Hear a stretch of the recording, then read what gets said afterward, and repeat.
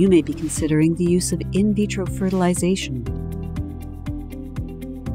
We want to ensure that you have all the information you need, so this video will give you a brief overview of what to expect during your treatment. In vitro fertilization is a series of procedures that will help you get pregnant. Follow me to learn more. Once you've consulted with your fertility doctor, the preparatory step begins when you contact the clinic on the first day of your period. The nurse will go over medications, consent forms, prescriptions, and answer your questions. Some patients may start hormonal stimulation, called priming, during this month. Assisted reproduction has 5 main steps: ovarian stimulation, egg retrieval, fertilization, genetic testing, and embryo transfer. Let's take a closer look. From day 3 of the second month, you'll take medications for approximately 8 to 12 days to grow your eggs. During that time, you will come to the clinic to monitor your body's response to the medication. Once ovarian stimulation has allowed for the appropriate number of eggs to develop, the eggs can be retrieved. You'll return to the clinic for the egg retrieval, and you'll be given intravenous medication to minimize pain during the procedure. The eggs are retrieved with a needle in the vagina that is passed into the ovaries. During this process, there is a small risk of bleeding, infection, and injury to other structures.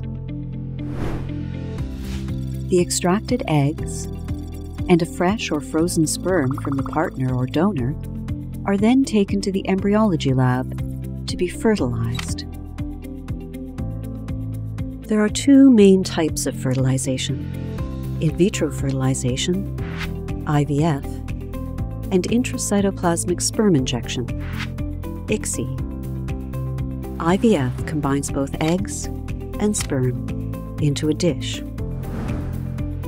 If your doctor is concerned about the quality of the sperm sample, ICSI is an additional process that directly injects the sperm into the egg. The embryology lab will grow the fertilized eggs, which are called embryos, for 3 to 6 days. Development is measured at certain time points, and the results are shared on the patient portal. Of the retrieved eggs, about 80% will be mature, and about 80% of these mature eggs will be fertilized. About 50% of these fertilized eggs will develop into usable embryos.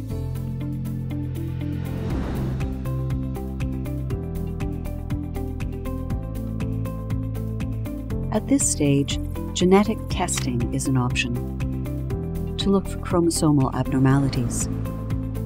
Depending on your medical or family history, you may be encouraged or choose to undergo these tests. The embryos will be frozen while waiting for the results.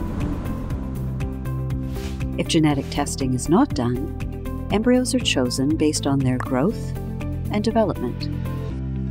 Once chosen, they are ready to be inserted into the uterus. The embryo is placed in a catheter, which is inserted into the uterus with ultrasound guidance. 10 to 12 days later, you'll have a pregnancy test to see if the procedure was successful. There are certain risks to keep in mind during the assisted reproduction process. Medications can cause a variety of side effects. The most significant risk is ovarian hyperstimulation syndrome, where ovaries produce more eggs than expected. Fluid from enlarged ovaries can leak into the abdomen and lungs, causing discomfort. We can remedy the symptoms by draining excess fluid from the ovaries and monitoring patients closely. Egg retrieval can still be performed, but embryo transfer will be delayed. potential complications such as ectopic pregnancy or miscarriage can occur after an IVF pregnancy. Assisted reproduction may increase the chance of birth defects and multiple pregnancies. We understand that assisted reproduction can be emotionally and physically difficult. Your physician and nurses will discuss the specific steps and treatments recommended for your situation and can address any questions or concerns you may have.